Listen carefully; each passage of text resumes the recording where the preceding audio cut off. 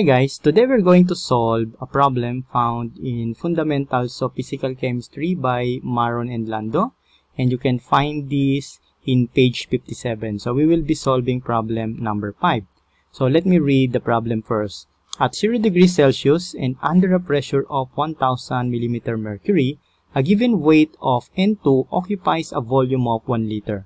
At negative 100 degrees Celsius, the same weight of gas under the same pressure occupies a volume of 0.6313 liter. So calculate the absolute zero in degrees centigrade. So as you can see, this is a simple ideal gas problem.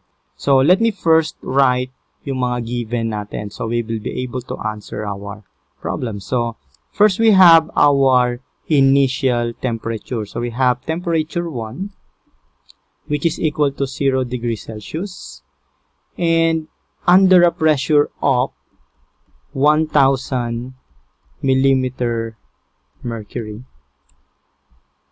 and a given weight N2 occupies a volume of 1 liter. So we have our volume 1, which is 1 liter. Now, at negative 100 degrees Celsius, so we are given now our second condition, which is negative 100 degrees Celsius, at the same weight of the gas. So as you can see, we have a fixed amount of gas on this problem, and under the same pressure. So we have the same pressure in our second condition. We have 1000 millimeter mercury. So that means we are having constant pressure in this problem. Okay, and it occupies a volume of 0.6313 liters. Okay, so as you can see, our condition on this problem is that we have a fixed amount of gas, okay, in here, and we also have constant pressure. So that means, as I already said earlier, we have an ideal gas problem here in which we have a constant pressure. So if we have a constant pressure, that means we will be using Charles' law, in which our V1 over T1 is equal to V2 over T2. And we have to take note, we have to find out the absolute zero in degrees centigrade. Okay, so let us substitute our given. So first, meron tayong volume 1. Our volume 1 is 1 liter.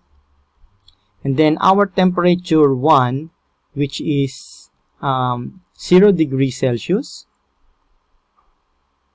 Okay, plus yung hinahanap nating absolute zero. Okay, so let us use a variable x to identify that. Okay, so this is equal to our V2, which is 0.6313 liters, divided by our temperature 2, which is negative 100 degrees Celsius, plus, okay, our variable x. So first, as you can see, we have the same unit in our numerator, so we can cancel this out. Okay, so now you know that we are working with a unit having degrees Celsius. So in that case, let me remove our unit para mas madali natin siyang makalculate. Okay, so we have 1 over 0 plus x is equal to 0.6313 over negative 100 plus x. Okay, so remember, we are working with degrees Celsius as our unit. Okay, so now what we need to do next is to isolate our variable x, because that is actually what we are looking for on this problem. So we need to solve this algebraically in order to solve x. So we are going to isolate our variable x. So solving for this, we have negative 100 plus x is equal to 0.6313 times x. Okay, as I said, we need to isolate our x. So we have x, then we will transpose this given term here. So it will be minus 0.6313x is equal to, then transposing negative 100, we will have 100 in here. Okay, alright, so we have now x minus 0.6313. So we have 1 minus 0.6313. So we have 0.3687 x is equal to 100. Now, solving for x, we need to divide both sides by 0.3687. So we have x is equal to 100 over 0.3687. Okay, so we need to solve for that. So we have x is equal to, let us use our calculator. So we have 100 divided by 0.3687.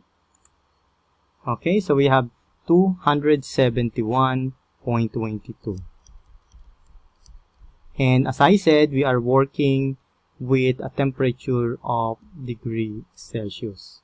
And this will be our final answer for this problem. If you check the book, the answer is actually written at the bottom, no? So, makikita ninyo na pareho yung naging sagot natin.